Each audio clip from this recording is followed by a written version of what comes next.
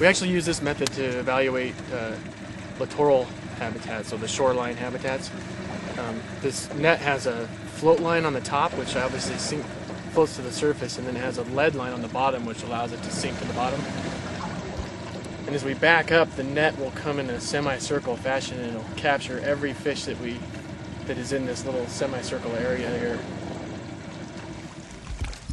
Gizzard shad are our target species today, but as you can see, we caught a number of these small wiper, and these actually represent last year's stock.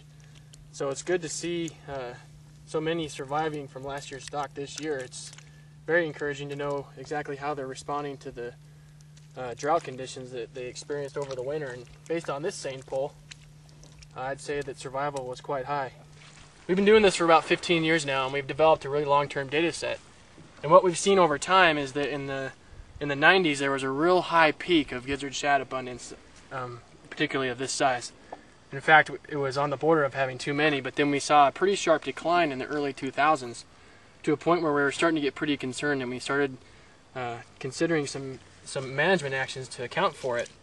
But just as we were considering those changes, we started to see numbers like this showing up in our nets. So as we're seeing this year, as we've seen in the last couple of years, it's been a sort of a rebound effect, and we're seeing the number of juvenile shad really climbing back up to numbers that we'd like to see. We don't want it to get up to numbers that we saw in the 90s, but we feel like we're at about a middle ground right now. So it's almost to where we want it, not quite, but it's getting there. And what we see today is just another indication of that upward trend, which is really promising, especially considering what we've seen in the drawdowns this year. For the last 3 years, we've had really low water levels, and this is really encouraging to see how the gizzard shad are responding to those drawdowns.